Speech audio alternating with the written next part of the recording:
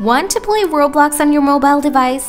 Hi there! In this video, I'll teach you how you can download and install the Roblox game on your mobile device and how you can play it at the same time. To download or install Roblox on Android is pretty quick and easy, so let's get started. First, if you have Android, you need to open the Google Play Store. Now you need to type Roblox. Here, you'll find the Roblox game on the Google Play Store. Now, first you need to tap Install. Once the installation process is done, tap Open or Play. Now, to play the game, you need to have a Roblox account. You can tap Sign Up.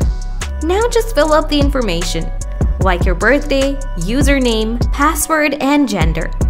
Since I have an account, I'll drop it on the login section. Now you're on the first page or your Roblox apps. Now you can play different types of games from your Roblox account. You can have more fun with your friends. Thanks for watching.